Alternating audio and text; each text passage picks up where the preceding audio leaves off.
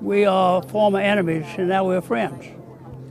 And the transition from being enemies to being friends has taken time for some. But the widow of Lieutenant General Kuribayashi, who commanded the forces here when we landed, expressed it very succinctly for us in 1995, and she said, "Former enemies, now friends. And together, we must not let this type of warfare happen again." Just recently, General Snowden read an article out of my book, which is very significant of what I'm going to do when I go to Iwo Jima, the island.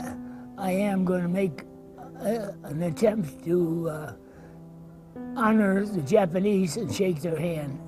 Up to then, when he read that article in my book, I was very upset about even attempting to do anything like that. I came in 2010 for the 65th anniversary, but this is the first time, maybe the last time, that I'll be on Iwo Jima. It's a long trip. I'm 91 years old. I don't know how much time I have left, but it's just, it's a day of memories for me.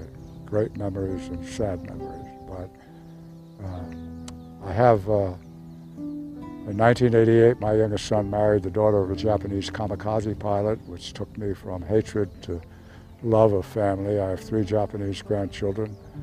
I'd like their contemporaries to know that my grandchildren's grandparents served their countries with honor, no matter what we learned about the Japanese or what they learned about us, that war is an atrocity, that evil has to be wiped out, and we are not what we believe. We are all human beings, exactly the same, and there's evil in the world today, and we have to fight that evil to make sure that there's freedom for free-loving people in our world. And you guys in the Marines, the Navy, Air Force, are the ones with that responsibility, and I know you fulfill it well.